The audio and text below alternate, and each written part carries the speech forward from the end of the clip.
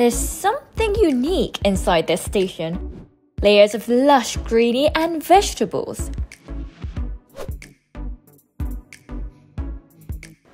전 모르겠어요. 연구실 같은데요. So this is called Metro Smart Farm, where technology meets nature. It's a combination of AI and IoT located inside the urban subway stations. The entire cultivation process is automated by robots from planting to harvesting. There are 5 Metro Smart Farms in Seoul. In this Metro farm, 7 exotic vegetables are cultivated such as butterhead lettuce, Xatrix and Caipiria.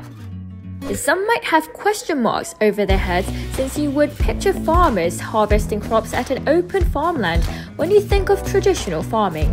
And in subway stations, we all know that there is no sunlight nor soil or even farmers to grow the plants. But this is what makes Metro Smart Farm distinct. Sunlight is not needed. Instead, LEDs are used for controlling the temperature and humidity regardless of weather conditions.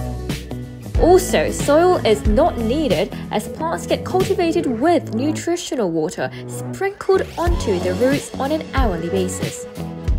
This makes harvesting possible even in Antarctica where there is no sun or soil.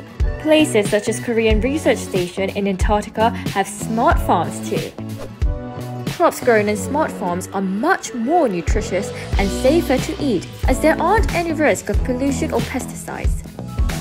무농약이랑 GAP 인증을 받았고요. 지하철에서 재배를 하고 있지만 밀폐형으로 저희가 재배를 하고 있기 때문에 청정한 공간에서 재배를 하고 있다고 홍보관을 통해서도 저희가 설명을 드리고 있고요. Back in 2019, 3 organizations worked together, utilizing unused space to build a place for sustainable agriculture. Our system uses less space and offers faster growth as the plants are vertically stacked in layers. Every day, 50 to 70 kilogram plants are produced, which add up to 1 ton in a month. The harvested vegetables are packed into fresh salads and are sent to various places, such as the Farm Cafe right next to the Metro Smart Farm. They are also sold in online websites and vending machines.